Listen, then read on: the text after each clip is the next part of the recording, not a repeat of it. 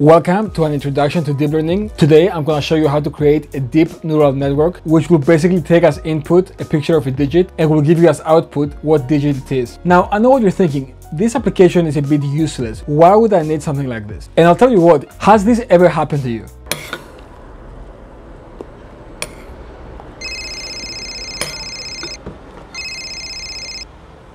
Hello? Hello, this is Google HR. We're calling regarding your job offer. Is this Anna Smirnov? Yeah, this is Anna. Excellent. So I'll give you this number. You have to call as soon as possible to finalize the job offer. 1 minute, please. Please note this down.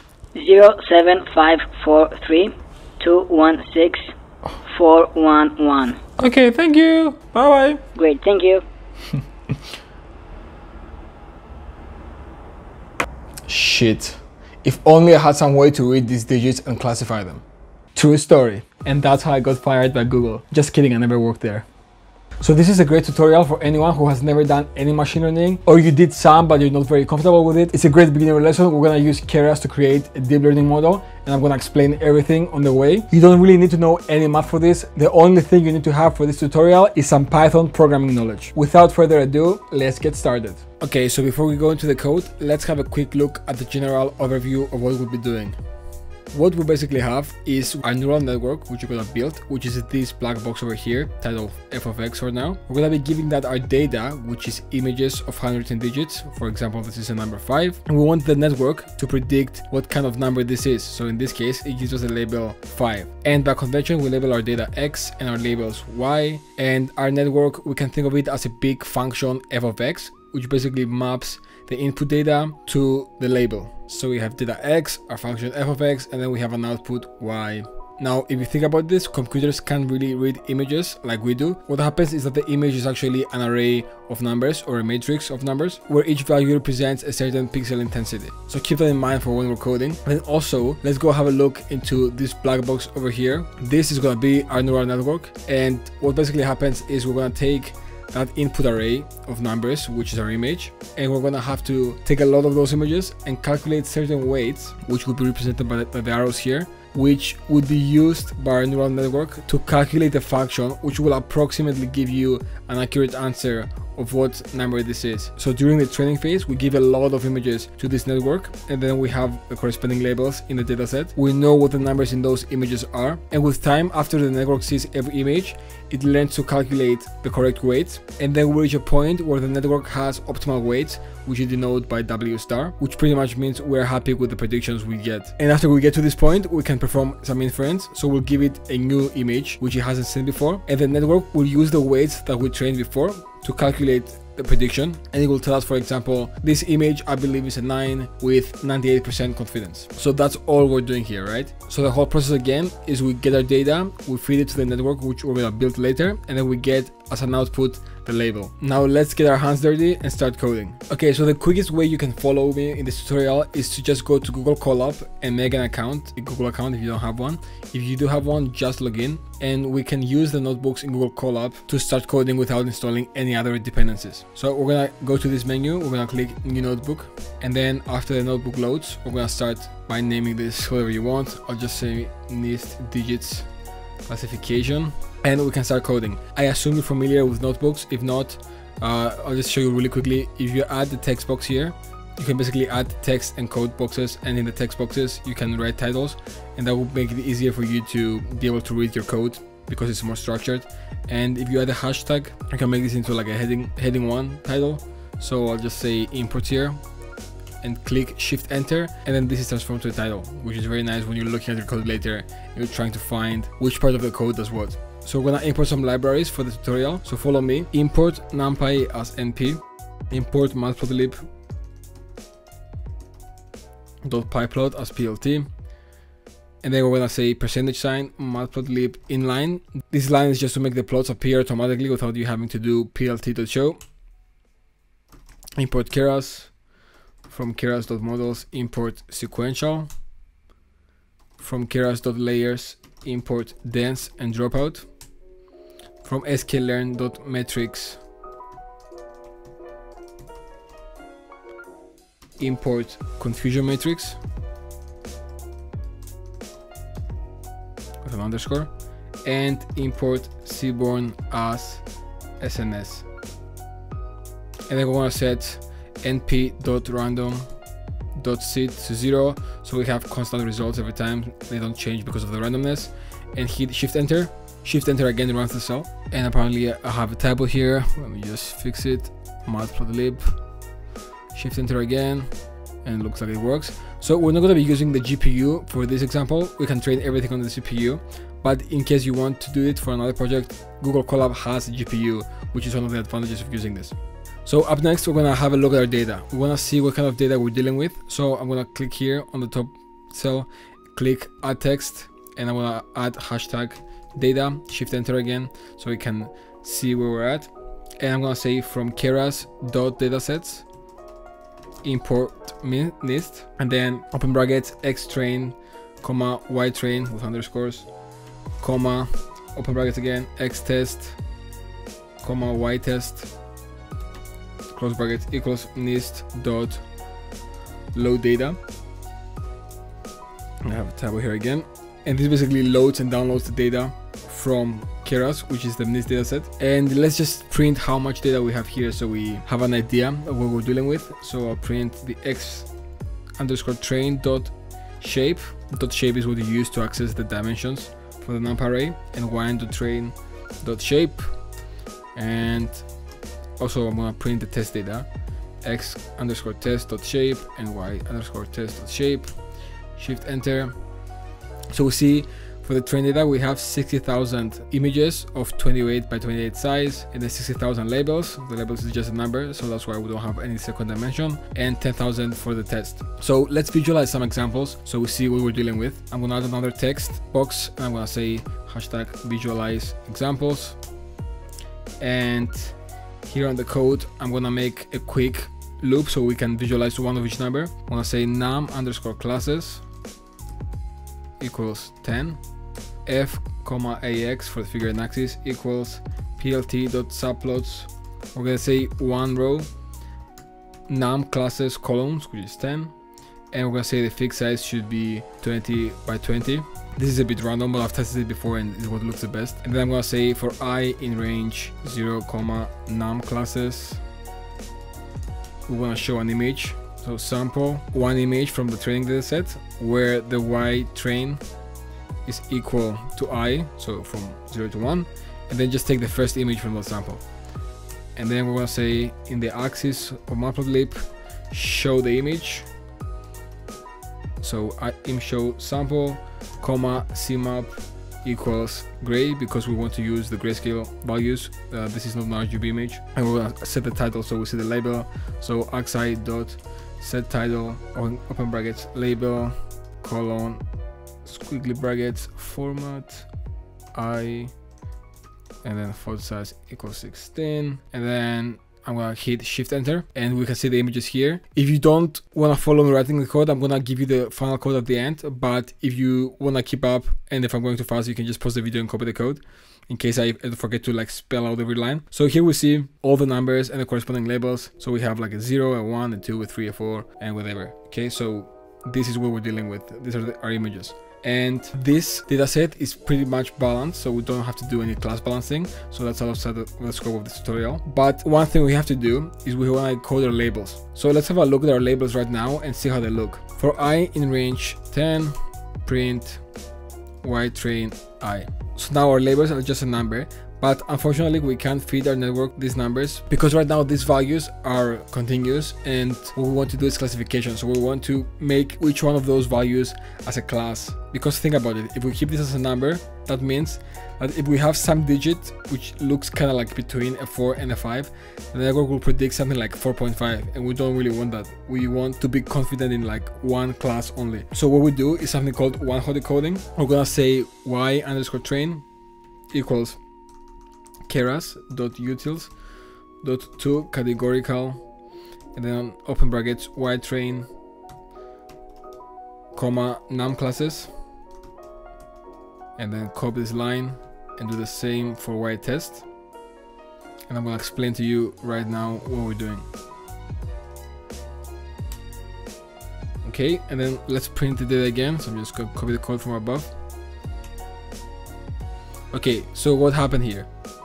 Basically what we did is we create a vector for each one of those numbers, which is as long as the number of numbers we have, which is 10. So we have a vector of size 10, and then we fill that vector with zeros except for the index where our number is. So for number 5, we're gonna have a 1 at the 5th index of the vector, which will represent our number. So we have 0, 1, 2, 3, 4, 5. Same for number 0, we have a 1 at the beginning, the rest are zeros. And this way our network can learn to predict that one exact value for the class, and we'll be basically getting at the end a probability of that image being some certain number. So if we want to predict number 5, our network would be like, okay, on the 5th index we're gonna say it's like probability 0.99 or whatever, and on the rest it will be 0.001, 0.001, stuff like that. You're gonna see this later, but this is basically standard practice. When you're dealing with classes, you want to encode it into something that's more discrete, so we use the one hot vector encoding. Now I'm gonna make a new text box. I'm gonna say hashtag prepare data, because this is where we prepare our data. And something very important that we usually do when we prepare the data before we feed them to the model is normalizing our data. I'm not gonna go into the math of why we have to normalize the data right now, but always keep in mind that you have to keep the data into a certain range. Otherwise, the network has a much harder time doing the training and learning the correct weights. So we always want to normalize our data before we feed them to the network. And in this case, because we have data which are RGB images and the values range from 0, which is black, to the value 255, which is white, we just want to divide by that value 255, and then we want to have everything in the range from 0 to 1. So that's the normalization we're going to apply in this example. So we're going to say, I'm going to put a comment, normalize data, and I'm going to say xtrain equals xtrain divided by 255, and then xtest equals xtest divided by 255. Shift enter, have another table here, I'll fix this. And then what we want to do is reshape our data. And basically what we have here is this. Our shape right now, if I show you the first sample, is 28 by 28, but we don't really want to pass this matrix as our input. What we want to do is flatten it into like a one long vector and pass that one long vector to the neural network, and we can also stack them together later to feed a lot of data at the same time. So instead of 28 by 28, I want to do this. I'm going to delete this line, and then I'm going to say xtrain equals xtrain.reshape, open brackets. I'm going to say xtrain.shape 0, because we want to keep the same number of images as before, and then comma -1, and this comma -1 will basically make this 28 by 28 into 28 by 28 in one dimension. So we're gonna print it later to see, and then we're gonna copy this and do the same for xtest. So change xtrain to xtest, and now let's print the dimensions. So I'm gonna say print xtrain.shape and shift enter. So now you see we have 60,000 images as before, but this time it's like 784 as the second dimension, not 28,28. So this is the one vector we're gonna be passing every time for the image. Okay, I'm making a new text box, and now I'll move this up. We're gonna have to make our model, which is the fun part. It's gonna be a fully connected neural network for this tutorial. So how do we make neural network in Keras? Firstly, we're gonna say model equals sequential, open close brackets. And what the sequential model is in Keras is basically a model where we can keep adding layer after layer and create a chain of layers. It's one of the easiest ways to create a deep neural network in Keras. So we're gonna say model.add, and here we're gonna specify the dimensions and the layers we're gonna use. So we're gonna say use a dense layer, units are 128, input shape is 784, comma, which is basically our image when it's flattened. And then our activation we're gonna use is relu, and the activation is basically a function you add after the layer to be able to solve nonlinear equations. It's not important to go into the math of this right now, but just know that relu is something you use very often when designing a neural network. And then we're gonna say model.add in a new line, another dense layer, units again 128, comma, activation equals relu. No need to specify the input shape here because it's automatic. Then model.add dropout, open brackets again, 0.25, and this means that 25% of our neurons are gonna be deactivated during the training, which helps prevent overfitting from the network. And then we're gonna say model.add another dense layer, and then this time units is gonna be 10 because we wanna output to 10 different neurons, which is gonna be our classifier basically because we have 10 different digits. And the activation this time would be a softmax, which basically assigns a probability for each class to be correct. Then after we design the model, we're gonna say model.compile, and then say the loss is categorical cross entropy. The optimizer would be Adam, and the metrics we're gonna use is, this time you have to open square brackets, just accuracy. So basically what this line does, it says, okay, we're gonna use categorical cross entropy as our loss, which is basically a loss we use often when we have to deal with multiple classes. The optimizer is Adam, which is pretty much a go-to optimizer when you're making neural networks, and we're just gonna use the accuracy as our metric. And then finally, let's do model.summary, open close brackets, to see the summary of our model. Shift enter.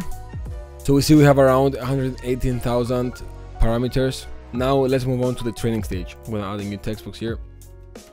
Name it train. So the batch size we're gonna say is 512, which basically means we're gonna import 512 images in the network at a single time. Epochs we're gonna say 10 for now, but we can increase it later if we have to. And then I'm gonna say model.fit, and this is the line that's gonna start the training of our data. X equals X train, Y equals Y train, so our data and our labels. The batch size is gonna be the batch size we defined before, and then the epochs are going to be the epochs we defined before. And now we can start training, so let's hit shift enter. So you can see the network is training now. It's going one epoch at a time.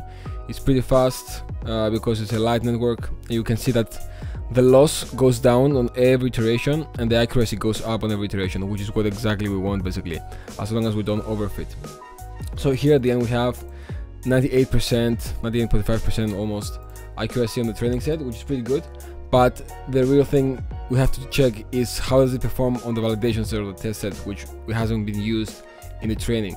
So to do that, we're gonna make a new evaluate block and check our performance on that data. So I'm gonna say test loss, comma test accuracy on the test set equals model.evaluate x test, comma y test. So again, this is the data that the network hasn't seen before. And we're gonna say print test loss, open close square brackets. This is just basic Python syntax, I assume you know. And then print the accuracy, and then we're gonna print format test loss, comma test accuracy. Shift enter.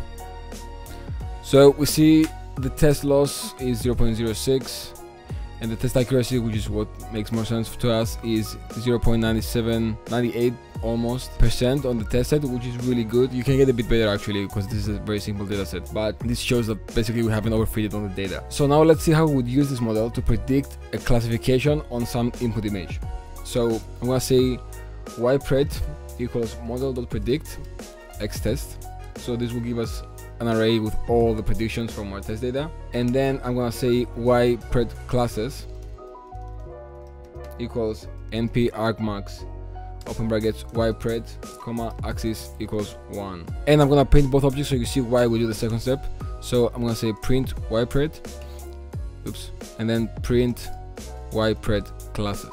Okay, and let's see what happens. So basically, in the first variable, what we get is basically probability for every element to be from a single class. So you can see those very small probabilities here.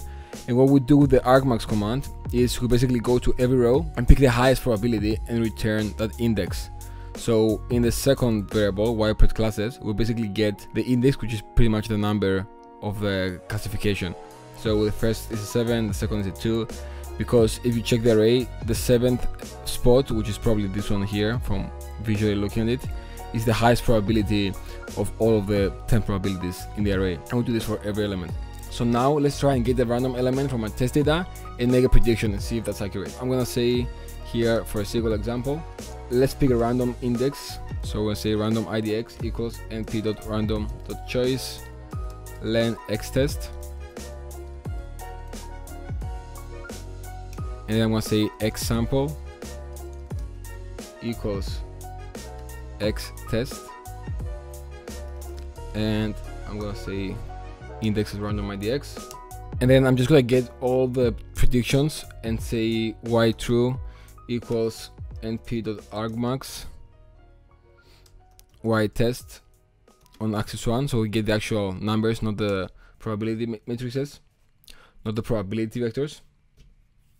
And I'm gonna say y sample true equals y true at the random index, and y sample pred class equals y pred classes at the random index.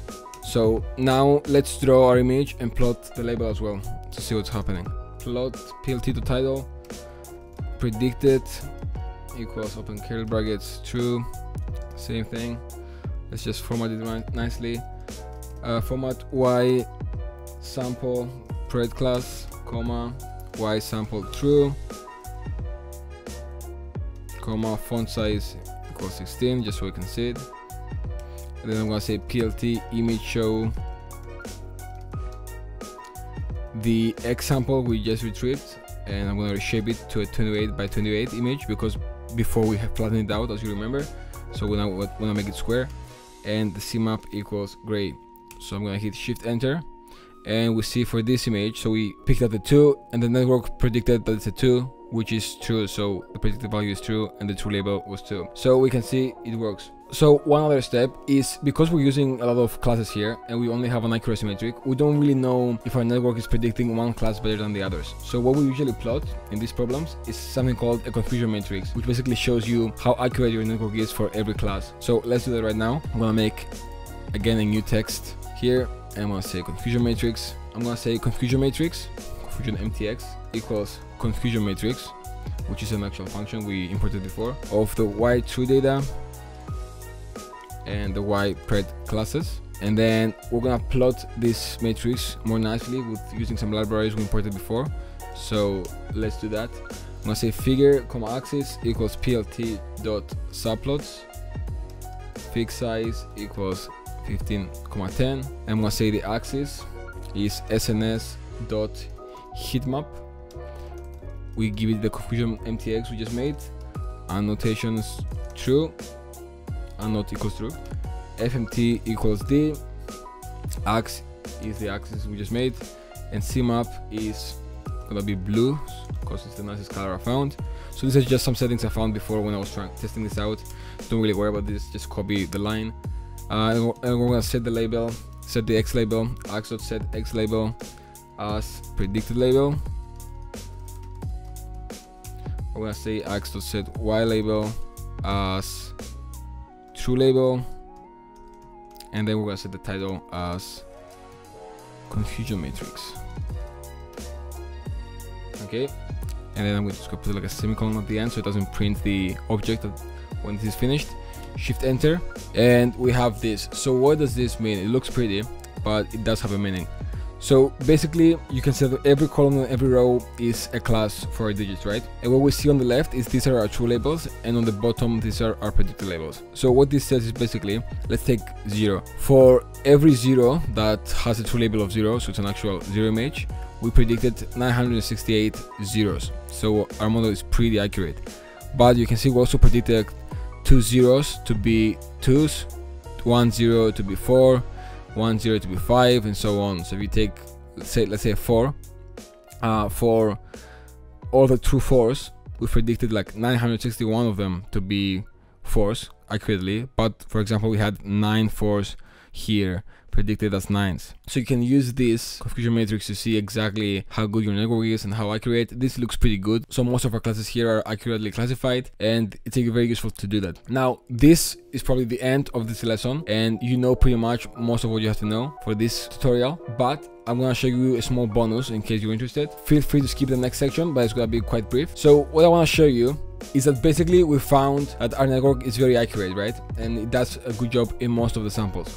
But the question is, what happens with the samples that don't get correctly classified? What is the reason? Maybe we should visualize some of those samples and see how exactly the digits look, and then maybe theorize of why the network doesn't actually predict those classes correctly. So I'm gonna show you how we do that, and I'm gonna briefly explain how it is. But if you know enough NumPy, you can pretty much study the code later and find out. So I'm gonna make a new text block. I'm gonna say investigate some errors, and let's do this. I'm gonna say errors equal, open brackets, y pred classes minus y true, where it's unequal to 0. So basically this finds the values where the predicted classes are not the same as the true classes. Okay, and then we'll say ypred classes errors equals ypred classes index at the errors, and then ypred errors equals ypred errors. And I'm just gonna copy and change this line 3 times. So I'm gonna say y true errors in the second line, change the next one as well to y true, and then y test errors, the last one, and I'm gonna say x. So this is gonna be x test errors, and then I'm gonna say x test. Okay, so we have it like this. Okay, I missed something here, like a typo. Okay, so we've basically made some new variables where we keep all the error values, and then what I'm gonna do is I'm gonna find the errors with the maximum probability. So basically we're gonna find those values where the algorithm is the least certain of the correct prediction. So I'm gonna say ypred errors probability equals np max ypred errors on axis 1, and I'm gonna say true probability errors equals np.diagonal np.take ypred errors comma y true errors comma axis 1, and then I'm gonna say the difference diff errors pred true equals ypred errors probability minus true probability errors. And then I'm gonna get a list of the indices of when I sort all the error differences, so we can get like the highest errors. So the differences, I'm gonna say sorted idx diff errors equals np arc sort diff errors pred true, and top idx diff errors equals sorted idx diff errors, and I'm gonna say -5 and colon. So this basically picks the 5 last ones. Okay, so again, I didn't really explain this in much detail. Let me fix, I have like another tab here. Yeah, so basically if you go through this a bit at a time, you're gonna see it's basically doing some math to pick the 5 values which the network has the least confidence about. And I basically just went through the math, and I basically went into the matrix calculations one step at a time to see what exactly it's doing when I was doing it. So I suggest doing the same thing. So I'm gonna say num equals len top idx diff errors f comma ax equals plt.subplots 1 num fixed size, let's say 30 by 30, just to put this in brackets, and for I in range 0 to num, I'm gonna say idx equals top idx diff errors at index I, sample equals x test errors at idx dot reshape 28 by 28, so we have the full image.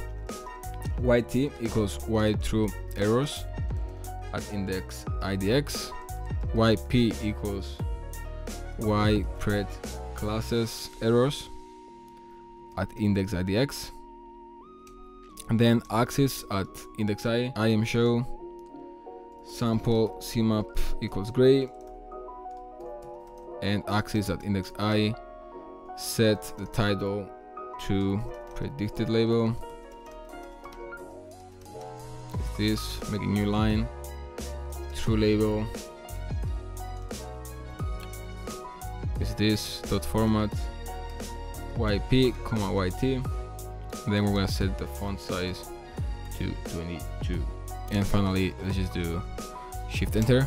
So here we have the 5 images with the least confidence of the prediction. So if you look at these images, you can tell they do look a bit weird. Like for example, this image here could be a 1 or could be a 6. We can't really tell from our eye anyway. Same as this one, this is like a 1, but it could be kind of like a 2. The 0 could be kind of like an 8. You can see here you have this thing in the middle. The 9, I guess it got confused because of this dot here, which threw off the neural network. But basically you can see that the predictions, which it doesn't really get, are predictions that like a person could make a mistake with. So a classifier is pretty good. And that's it. We've created a classifier. I hope you're now a bit more knowledgeable of machine learning and you can already start thinking of some projects to work on. Make sure you subscribe to the channel right below. Click the notification bell to be updated every time I release a new video. And please let me know in the comments below if you have any questions or things you're not very sure about, if you want to see more of this type of content, and generally any thoughts you have on the video. I'm open to suggestions. I will see you guys next time. Take care.